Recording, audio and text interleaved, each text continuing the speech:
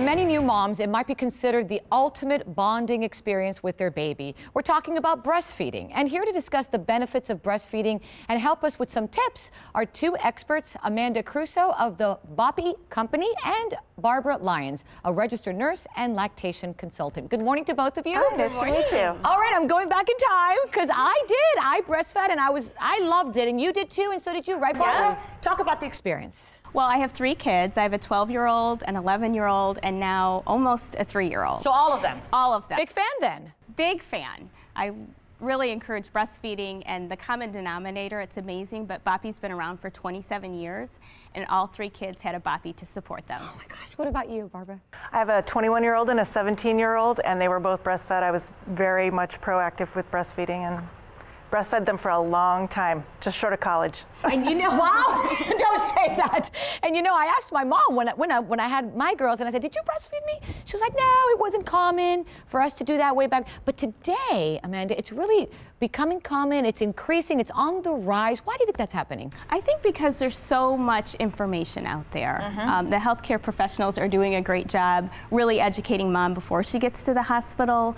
The government's on board, and then certainly, you know, companies like us who are in the industry, we really try to educate mom and empower them to know that breastfeeding is out there and they should look at that as a choice. And in Miami, I went to a specialist and she encouraged me, talked to me, because I was on the fence and I was so glad I did. So you see that happening too? I do, and most moms decide while they're still pregnant whether they're going to breastfeed or not. So it's really important that we get to them early so that they choose to do that. Their formula can never compete with breast milk. Breast milk has everything in it that a baby could possibly need and changes over the lifetime of breastfeeding. So would you say that breastfeeding comes naturally for new moms, or is it more word of mouth, talking to friends and then doing it, or is it something that's just, you know, you're born to do? You really need to have support, especially a supportive partner, maybe supportive mom helps. It's a lot of work, and so the more support you have in your life, the better you will be at doing it. Yeah, because a lot of my friends would say, well, you know, I could just use the bottle and it was easier. And it does take work, but I think it's worth it. It is, and I think, you know, good advice that I was given was just to really get the education, understand what your breastfeeding goals are, and then get the right support tools. So do your research, talk to other moms. It's such an organic, word-of-mouth type of life-changing moment in your life. So get the experts around you, but also get the support of your family and get the right tools.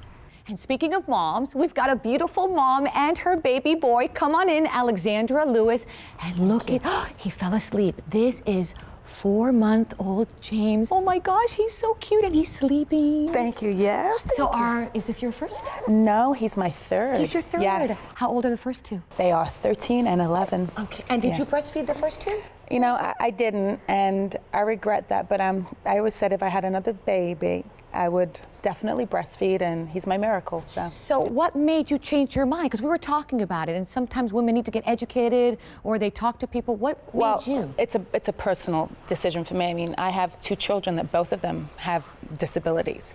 So for me personally, you know, I think I was just too young, I think, to have the mindset of breastfeeding, and now, as a mother, a more mature woman, and, you know, I just wanted to give him the best chance that he could, and so I chose to breastfeed.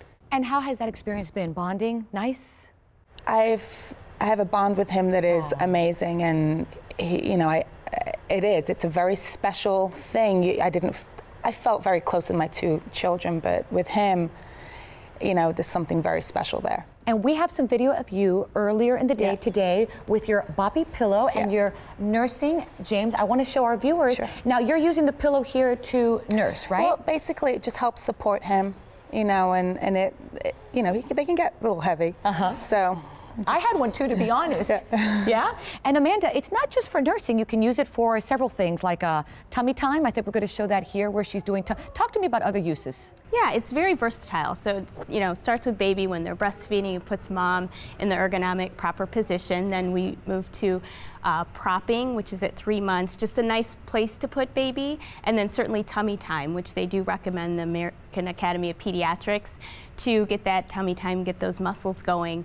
And then of course when they grow older, when they're starting to sit up, it's great to have a nice soft place to land and help baby sit up. And I know Boppy has a really great list of 25 tips for moms. That's right, we have it on our website, on our blog, it's at boppy.com. And you know, Barbara, I want to bring you in because I think it's really important that women think about this, educate themselves, and learn maybe when is the time to get educated on this.